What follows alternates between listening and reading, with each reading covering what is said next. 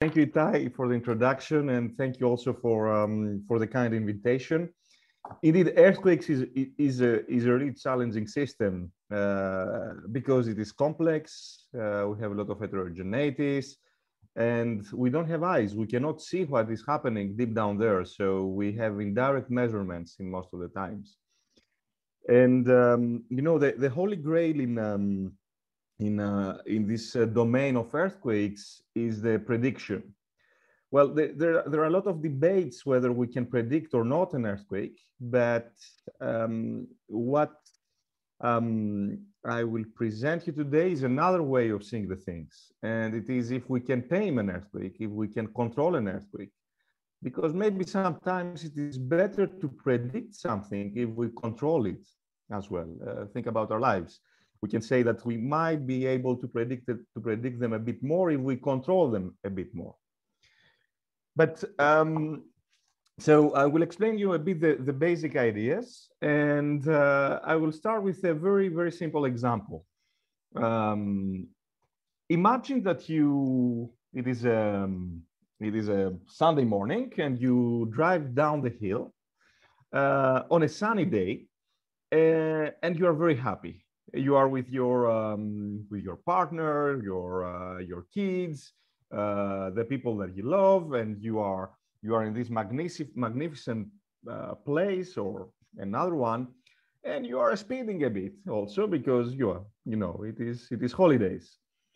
And as you go, you suddenly there is a rock fall deep down there in this picture, and a huge rock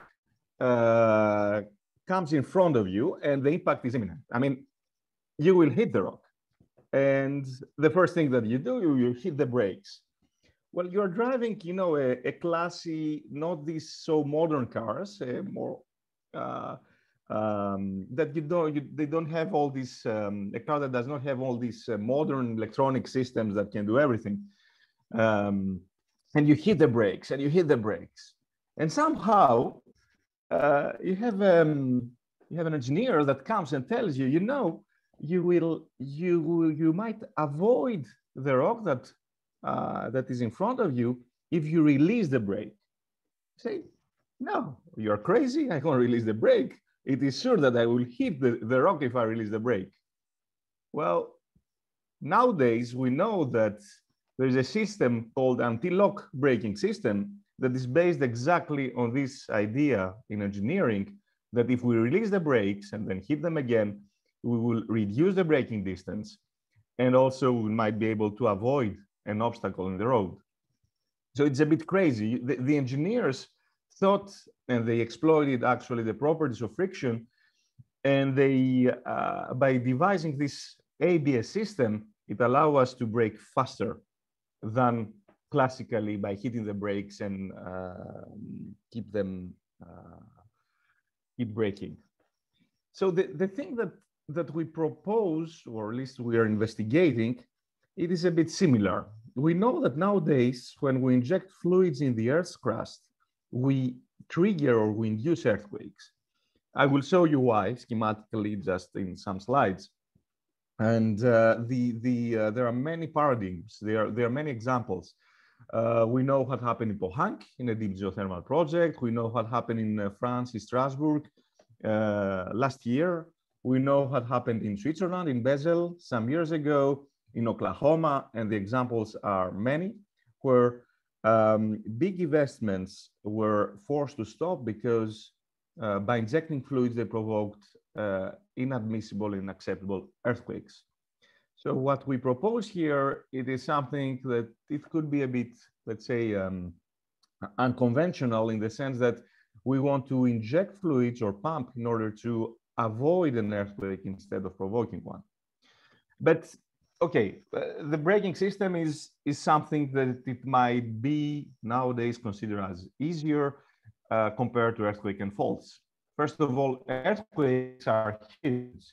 You see here the Greendale Fault in New Zealand, and you see, if you can see here, there is the trace of the fault on the surface, and you see that after the earthquake in New Zealand in 2010, that was of magnitude 7.1, if I remember well, we have a large slip that in units of trees, it is 2 here. So we have a system that it's really, really huge. And of course, it's completely heterogeneous. There are unmodeled, there are physics and dynamics that they are very, very complex and complicated. But finally, if we want to simplify a bit the system and to find some common characteristics between all the earthquakes that we're having, is the following.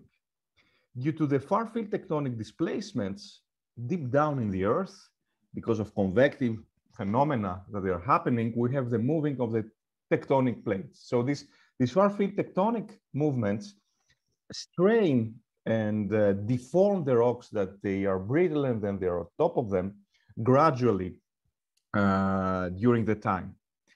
And as such, you see here schematically, progressive accumulation of strain energy, of elastic energy in the rocks. And this continues to happen very, very slowly, each second, each minute, each year, until a critical point is reached where a fault is created or reactivated and breaks due to the forces that they are accumulated. And in this case, you have all this energy that was accumulated that it is released suddenly in the environment. And just a very small portion, about 5%, 5 to 10%, travels to the surface and destroys the infrastructure, kills people, creates tsunamis, as we know very well. Well, this phenomenon is like this. It's you store energy in your, when you do this movement, you store energy here, and suddenly you have the slip, and you hear the sound because it is a small part of the energy that is released to the environment. In the same way that an earthquake happens in nature. And this is instability, this is a dynamic instability. So in mathematical terms, we can describe the system, and what we would like eventually to do is to control it. We know many systems that they are inherently unstable, but finally they are controllable, and we can devise controllers that we can that allow us to control them. The inverting pendulum is maybe the simplest system that we can control. So, but for doing this, we need an input to the system, and I think that we are quite lucky in this case because friction at the level of a fault, it's a very complicated process, of course, and NTTI has a lot of works on advanced constitutive model on this topic. And we know, all of us, that it is a very challenging issue to study in details. But mainly, we know that more or less friction obeys what we say Coulomb friction. It's what we learn in school, meaning that it is proportional to a coefficient of friction that can evolve with displace, with slip, with time, and is proportional to the normal force that is applied. That means that when we inject fluids in the Earth's crust, at the fault or in the vicinity of a fault, this means that we change the normal force that is applied on the fault, and we change it by the fluid pressure that we create at the level of a fault. So this is known as the Terzaghi law, and practically it allows us to modify the friction, the fault friction, and to reduce it or increase it. And maybe this might give us an input to the system that, instead of triggering an earthquake and inducing an earthquake, would allow us to modify the friction and control the system. Now, there are many things that we can say about this, but I won't get into the details. What I want to tell you also is some other complexities that the system might have. Earthquakes are traditionally simplified by the use of an array of blocks that they are connected with springs, and they are sliding over a surface that it is a rough surface, and you have friction there at the interface. And the whole system of blocks is driven by a plate that it is moving with a very, very slow velocity. This low velocity takes the role of the far-thick tectonic displacements. Other systems that they are a bit more general are the two-dimensional generalization of this system. And generally, a fault can be seen as a discontinuity in the Earth's crust, which if we discretize the mathematical operator that describes the elastodynamics of the system, finally, for all this class and family of systems, we'll arrive to a ordinary differential equation that will have this form. Now, X is the states of the system that can be the slip or the slip rate at the level of the fault. PF is the fluid pressure at specific places of the fault, on the fault or far from the fault, and T is the time. Now, once we had written the basic form of this equation in a bit more, with a bit more details than the ones that I show you here, we were able to study the system in more details and see if it is possible to control it. I think that most of you know what the mathematical theory of control does, but I'll just say some few words. Imagine that you have a plant. This is the physical process of earthquakes that you see here, that depends on an input. Here it is the fluid pressure in our case. So what we would like to do is that by listening and reading an output of the system, to be able to design a controller, here you see in red, in such a way that the controller will automatically regulate and adjust the fluid pressure, which is the input of the plant, in such a way to render an unstable process stable. And not only, it will allow us also to force and guide the system to desired trajectories. The trajectory that we would like is, instead of having this abrupt energy release that's expressed by the development of a very high velocity, is to apply and fix a very slow, constant or slow evolving velocity. In this case, we would have avoided an earthquake. Now, the problem is that not all the systems are controllable. And maybe the system of earthquakes is not controllable too. I would like to insist on the fact that it's a nonlinear system and it has a lot of uncertainties. However, what we managed to do until now is to show that the system is finally controllable, and we can devise a robust controller, a family of robust controllers, but under some conditions. The friction coefficient has to be a Lipschitz continuous with respect to the states. It has to have a lower bound, and the elasticity and the viscosity of the surrounding rocks, surrounding to the fault rocks, have to be bounded, and the diffusivity also has to have a lower bound that is greater than 0. If these conditions are met, then we can design an output feedback stabilizing controller, and we can achieve asymptotic tracking, meaning that we can impose the desired trajectories that we would like in the system of earthquakes. Now, you see that these conditions that I state here are quite general, and what we know from experiments, for modeling, from advanced modeling as well, is that friction is indeed bounded, and also that the elastic properties are indeed bounded, and the same for diffusivity. Of course, and this will be the talk of the second of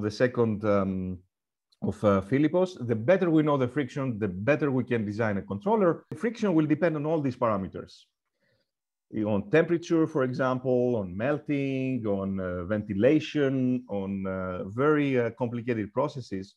And this is another axis of research that we're doing in the group, and is also a worldwide active research topic, as you know very well. Well, all these unmodeled dynamics are in here. These render the system non-autonomous. So if this bound is covered, then you are okay, meaning that you can design the controller despite the unmodeled dynamics. The same also for the lower bound. Now, one thing that I don't mention here is the poroelastic couplings. But these also can be bounded as a model dynamics and physics of the system. So the approach is quite general with its results. And of course, the more we know the system, the more optimal our control will be. But even if we don't know the system, still we can control it. So I will show you, I will go a bit fast. I jump a lot of steps, of course, and I will show you an example of the approach for the control of a complex frictional system like the Baris-Knopov. Well, these systems are very interesting because they're simple mechanical systems. And despite their simplicity, they show a quite important degree of complexity because they are chaotic. And they show what we is called in the literature self-organized criticality. This means that the system will evolve gradually to a new state, to states that they are critical. And here you see actually the result of a simulation. In the horizontal axis, we have the slow movement of the plate. And in the vertical axis, we see the average displacement of the blocks. So you see that you have periods of silence, nothing happens. And then you have the appearance of cascade of events. And these avalanches, these cascade events can involve 1 block, 2, 4, 12, whatever. And this is actually the characteristic of the system that if we do then some statistics, surprisingly, what we will find is a universality of in physics, in our physical world, which is a power law. So in this here, you see in the horizontal axis, you have the number of the blocks that they are involved in its event. And in the vertical one, you have the frequency of their appearance. This deviates from the power law because of the finiteness of the system. So the more you increase the system, the more you will converge to the power law. And allow me to do a small parenthesis here. You see, if we compare this power law with a totally different system that comes from stock markets, I took this from this figure from this publication. The horizontal axis denotes the trade size, and the vertical axis the probability density. And again, we have we have a power law. So maybe if we somehow we knew an input like the system of earthquakes, maybe we could control it as well. I don't know. I'm joking, of course, but this shows a bit of universality in all these approaches regarding self-organized criticality and its control. So I'll show you now an example. I'll go back to the mechanical system, and I'll show you an example of one of the events that happened in this simple mechanical system, but finally complex because of complexity. And you see here in this plot, at the bottom left, you see with orange the velocities of all the blocks in this system. And you see that in the beginning, you had one block that it went unstable and it slid. And then before getting into a new equilibrium, it pushes the blocks that they are next to it, and then you have a cascade event. Up, everything goes. And in this case, this event was involving 12 blocks. Now this is without control. Now I will go at the point 0 here, and I will activate my controller. And even later, if you want, it will again work. And I activate my controller, and I say that I want the average velocity of all the blocks to be 3 orders of magnitude smaller than the maximum velocity that we saw in the that was reporting the unstable cascade event. And indeed, I don't know why it's happening this when I'm sharing on Zoom. I will do it like this. It cuts half of the picture there, the figure.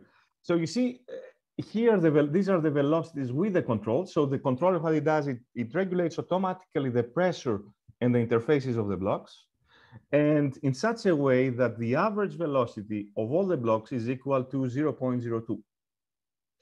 And you see the blocks do some strange things that at first sight are a bit incomprehensible, but finally they come to, and all of them share the same velocity. And you see here, they converge to the target of the controller. With the black lines, you see the slip, that is the integration of the velocities, of course. And on this figure, you see how the regulator, the controller, automatically adjusted all the pressures. Now, this means that, and then after a point, all the blocks have moved enough, and they are in a position where the equilibrium, if we remove the controller, will remain in a stable equilibrium, and this is what we will see. At that point, we deactivate the controller, and then the velocities go to zero, or practically go to zero.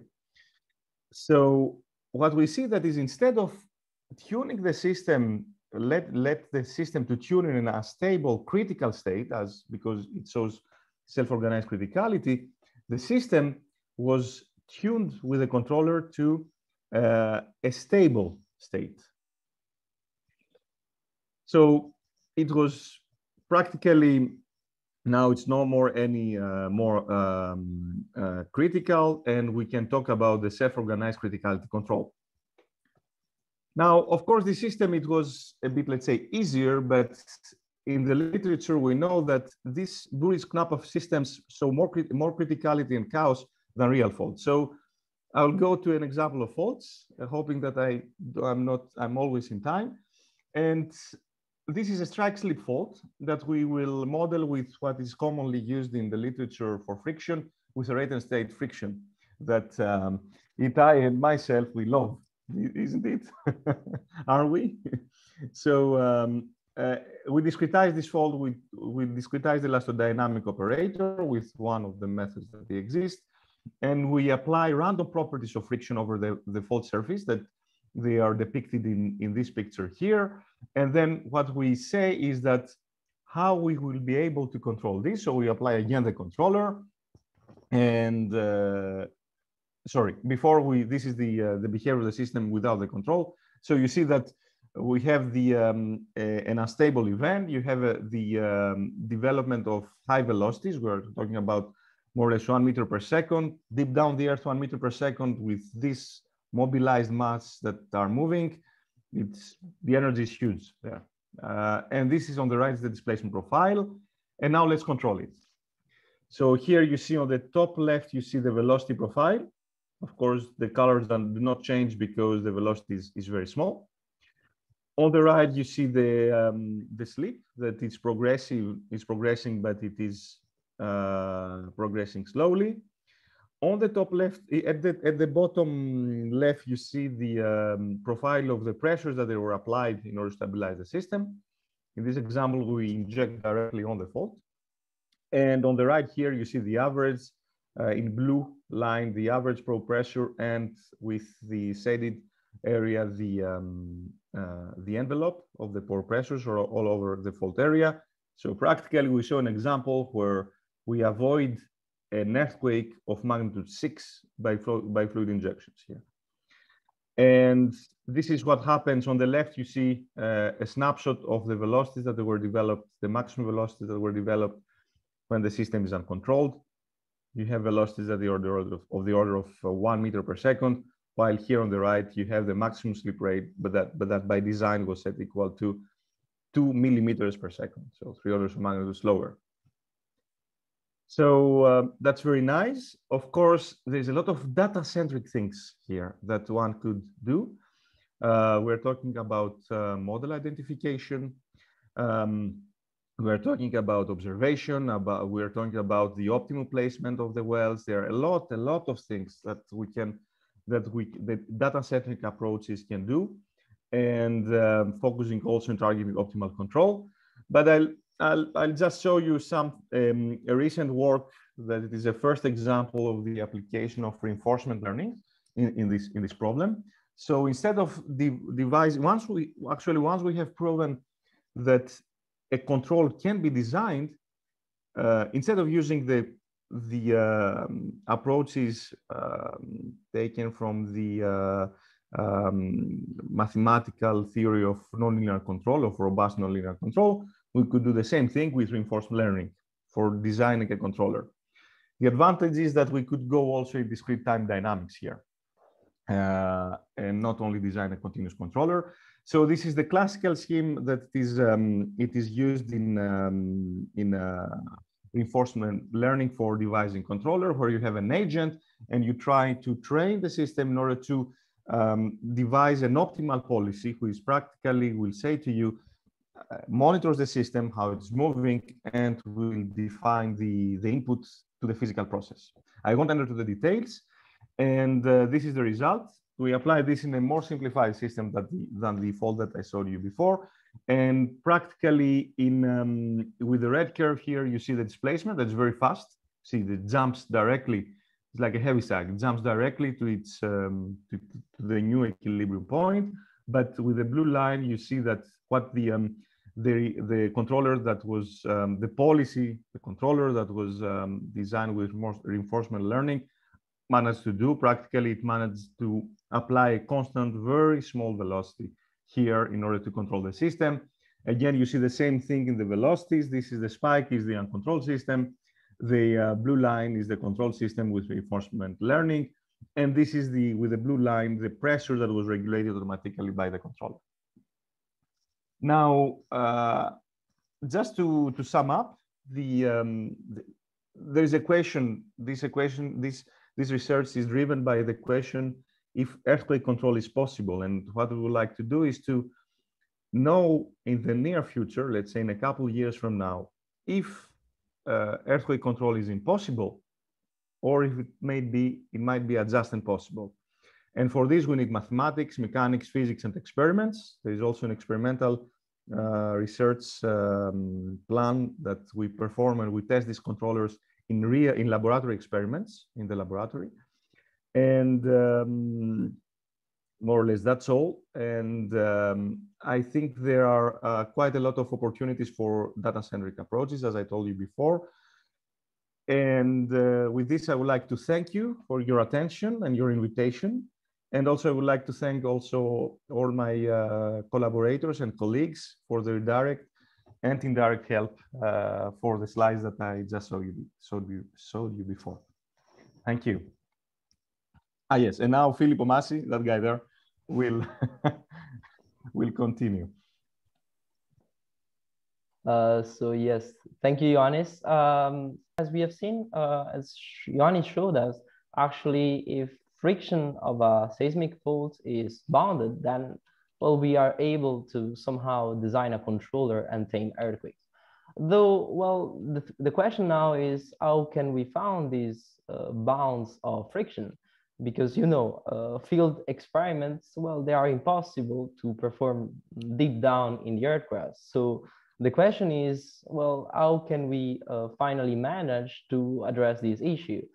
And if I can reformulate and rephrase the question, is actually how can we model, well, systems like seismic faults that involve complex materials? And when I say complex materials, well, I want to refer to, well, that broad range of materials that possess multiple inherent scales.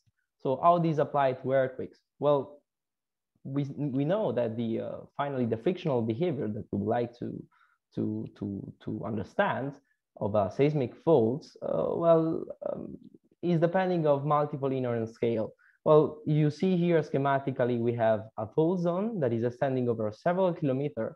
Now, though, if we zoom over this region, what we observe is another scale.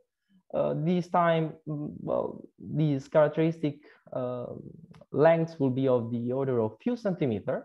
And at that scale, at this second one, well, we will record severe shear deformations. Though at this point, if we zoom even more, we will obtain and observe a third scale. That is the scale basically of the grains of the fault gauge, the pore network, and where several thermo-hydromechanical couplings will take place. Now, the pitch is that though if we zoom back at the level of the faults, the system at which we are interested, well, the frictional behavior of this guy here, well, it's basically depending on these multiple inherent scales. So how we can model faults, seismic faults, if we have these dependence on multiple inherent scales? Of course, so this will allow us finally to answer to the ultimate question is if we can tame earthquakes or not, but it's even a more general question on how can we finally model intricate system that displaying these multiple inherent scales that might have application to other fields, geomechanics in general, but also mechanical engineering additive manufacturing, biomechanics, and so more. So, well, when we are dealing with complex systems like the one that you see drawn here, well, we have seen in the last decades the rise of multi-scale computational approaches that allow us basically to account for these multiple inherent scales by integrating a number of nested methods like the FEM or the DEM or hybrids like the FEM square. So independently of the approach that you want to use, the main idea is the following. We want to solve a macroscopic boundary value problem. For our case, will be a seismic fault, but it might be general. Now, let's assume that to solve this problem, well, we are relying on a displacement-based formulation, so that to solve the boundary value problem, we will simply pass at each point of this macrostructure the increment in strain to another scale, that is the microscopic scale, identified by a unit cell, in which we will solve another problem that we define auxiliary problem. Once this has been done, we will return the increment in stress that we just computed from the auxiliary problem to the original boundary value problem. Now, multi-scale approaches, well, allow us to model multiple scale systems with high accuracy, though their bottleneck is the cumbersome and time-consuming resolution and solution of the auxiliary problem in here. So in the last years, what we have tried is to design and develop some data-driven and deep learning approaches to alleviate the computational burden of the solution of this auxiliary problem in multi-scale modeling. So the idea is to have some data that may come from fine scale simulations or from laboratory experiments and use them to feed a neural network, for example, so that we are able to retrieve the constitutive link between the increment in strain and the increment in stresses. So, well, deep learning approaches like this one, they demonstrate that, well, they can really speed up multi-scale simulation, though they come with a price. And the price is that, well, often deep learning models for material modeling, well, they lack of a framework based on physics. That is, nothing will guarantee us that a trained neural network, well, will be able to satisfy some basic laws of physics. Now, there are some remedies, and I would like you to actually discuss with you of one of these remedies that are the thermodynamics-based artificial neural networks that we developed, Yannis and I, 1 year ago, I think, and that I will refer it from now on simply as TAN. Now, before going and look at what actually these TAN allow us to do, I would like very rapidly, even if you're probably used to it, to recall the thermodynamical framework on which TAN rely. So I will simply write down the first and second laws of thermodynamics in terms of the closest Duhem inequality that you find here expressed locally for a finite strain formulation. So you can find D, that is the mechanical dissipation rate density, as the first Piola-Kirchhoff stress tensor. Then we have F, that is the deformation gradient. C is the free energy density. Eta is the entropy density. And then finally, theta, that is the absolute temperature. Now, our goal is to model a macro scale system, complex system. And in this system, we can identify a given unit cell that over it, we can perform a volume average of the closest Duhem inequality and come up with the equality that you see below, where uppercase letter are just denoting volume average of the previous quantity. Now, at this point, if you want to continue in our theoretical development, well, we need to take and to make a choice. This choice concerns the state space. That is the set of variables on which the material response, material behavior, is depending. So let's assume that the state space is identified by some state variables that I distinguish here between observable state variable, that is the temperature and a strain measure, and then an additional set of so-called internal state variable, Z, that we introduce to compensate for our lack of knowledge of what is going down there at the microstructure, and then finally manifest at the macro scale as irreversibilities. Now, the identification of these internal state variables is not a trivial task. I'm pretty sure that you might think to some physical quantities as with this name, with state variable. So I would like you to ask to make the abstraction with me of not prescribing the physical nature of this Z, this internal state variable. And as you will see, everything will be clear later on, I hope. So we can continue by writing down that the free energy, the stresses, and so on are actually functions of the state variable. And then by computing the time differentiation of the elastic energy, the free energy psi, in a classical way that we can substitute in the closest Duhem inequality, well, this will bring us with some thermodynamics restriction that you see here below. The first one is the classical one. Stresses are the derivative of the elastic energy with respect to strains. Now, to simplify this talk, allow me to restrict the processes at which we are interested to only isothermal processes, though the framework is general, as I rapidly present to you, and can be further extended to generalized continuum theories if needed, and to account for other transient phenomena. So now let's see how we can basically translate these, well, thermodynamical principles into a deep learning approach. So these are actually the thermodynamics-based artificial neural networks, TAN. And TAN rely on an incremental formulation of the material behavior. And they are, well, composed of different building blocks. We have as inputs the material state at time t that you see here, plus the increment in strain at the same time, that are the inputs of a deep network that will predict the the increment in the internal state variable delta z, and from that we simply have the internal and observable state variable at time t plus delta t, and we will have a second deep neural network that will predict the free energy at that same time. Now, though, as we said before, we are interested in characterizing the constitutive response. So finally, the link between deformation and stresses. So, well, this is pretty straightforward in TAN because we will simply enforce the thermodynamic restriction that we derived before using auto differentiation within gradient descent algorithms.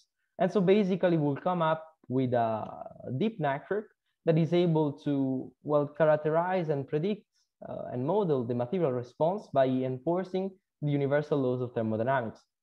So here, a rapid example, we apply TAN to predict the hyper and hypoplastic material behaviors. So you see below actually the comparison between TAN and state-of-the-art artificial neural network, ANN. And basically what you observe is that TAN completely overpass the state-of-the-art. They allow us to have not only accurate prediction, but also reliable, because we are, well, building the entire model based on the laws of thermodynamics. And as a result, TAN can also generalize extremely well for prediction outside of the training domain. And what we have seen as well is that if we feed TAN with some noisy data set that might be realistic in case of laboratory experiments, well, TAN are extremely robust operator against this noise. Though with the scheme that I just presented you, well, there might be a problem. And the problem, it comes from the identification of the state variable. I said to you to make the abstraction and not prescribing their nature, though at a certain point we will need to do it. So the question is, how can we finally identify the state variable? And to rephrase it, how can we identify state variable in a general way for complex material, not only for seismic faults, but I don't know, for bones, for muscle, in a general way for complex material. So to do so, we need to introduce a new quantity that I define here as internal coordinates.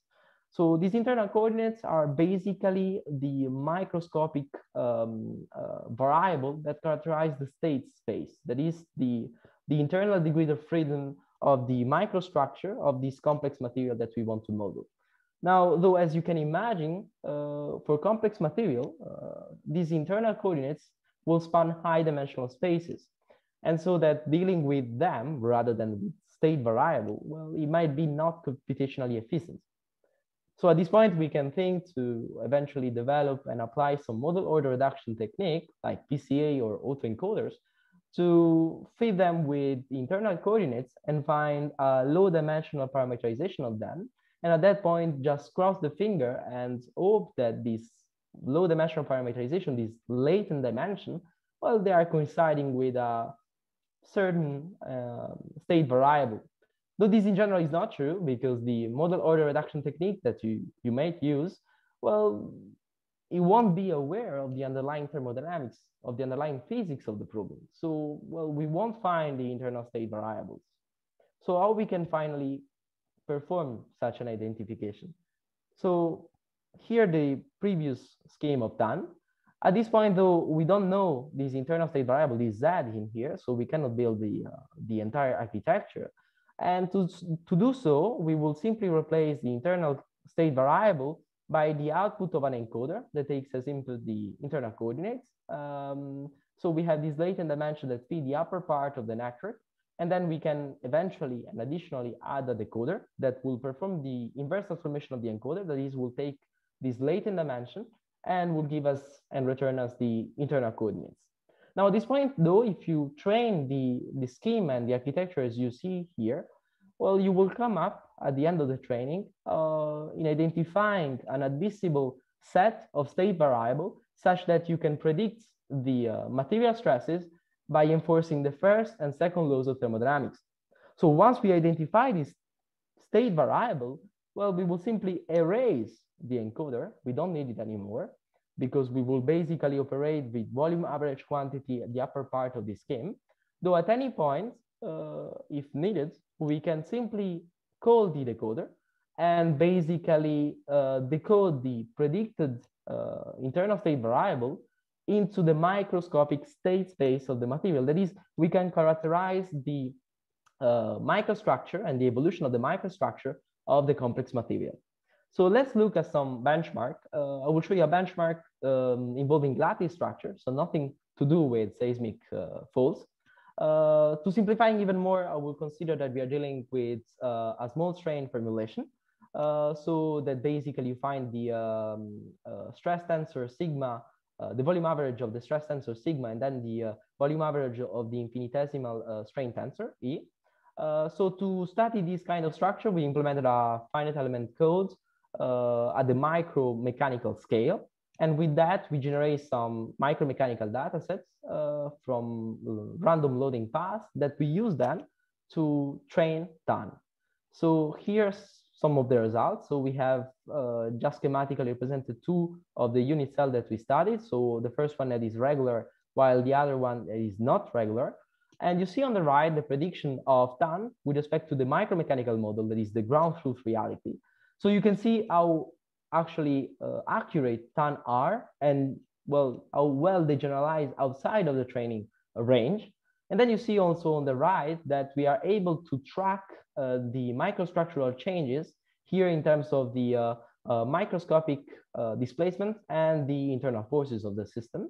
And then though, at the end of the day, as I was saying, well, the problem of multi-scale models is the computational cost. So we would like to know if TAN are fast enough. So, well, this is the case, because if we compare TAN with the reference micromechanical model, we notice that we have computational acceleration that are more than three orders of magnitudes, and these while keeping an accuracy that is more than 99%. So though I start this presentation by talking about large scale problem, macro scale problem. And so here one example, still with lattice structure. So we have a large scale problem involving a large lattice structure. And to solve that using TAN, we will use what we define as FEN TAN approach. So basically we will model this lattice structure using a finite element model, a classical one, in which we will substitute the constitutive response by and with the trained TAN, so that we can basically characterize the constitutive link between stresses and deformation. Though at any time, thanks to the fact that we are able to identify the state variable from the internal coordinates, from the microscopic state space, we are able to reconstruct and track the changes in the microstructure at the level though of the large scale problem. So here I show you some application. A first one that is involving a simple torsion of the upper bound of a lattice structure. And you see on the right, basically the FEN-TAN approach here in blue will rapidly converge to the ground truth reality, this is the microscopic model, as soon as the size of the unit cell, that is epsilon, well, tends towards zero. This is in agreement with the asymptotic homogenization scheme on which we are relying, though the FEN-TAN approach is basically independent of the scaling approach. You may use computational homogenization if you are more comfortable with. And then let's look another example. Here we are applying a cyclic loading path, still torsion. So you see that we load in different direction the structure. And then at the very end, we simply unload the structure that will find a new equilibrium point. So on the right, you see actually how well the FEN-TAN approach perform with respect to the micromechanical model. These still with computational acceleration of several order of magnitudes. And particularly interesting is to notice the evolution of one of the state variable that the system identified. So as you can see at the very end, in the unloading part, we have this state variable that is different from zero. This means that actually the model that I present you is able to, well, identify and characterize irreversible deformation even at the macroscopic level. So though up to now I showed you only lattice structure, and this is why, because, well, we are actually, it's ongoing, the application of TAN to model granular media. So what we are doing in here is to develop novel model order reduction technique to encode the microscopic state space. So here you see, for example, the reconstruction of the microscopic displacement in a granular media. And this will allow us in the near future to, well, answer to the ultimate question if earthquake control is possible. And of course, this will allow us to find bounds for the friction in seismic fault thanks to TAN. Though TAN are general and can be applied also to other problems, these will basically consist in the use of TAN to develop digital twins. This is a straightforward application, and also to model other complex materials. So at this point, I would like to acknowledge the few people that collaborate in this work. And I would like to thank you for your attention. And I'm looking forward to hearing your question. Thank you.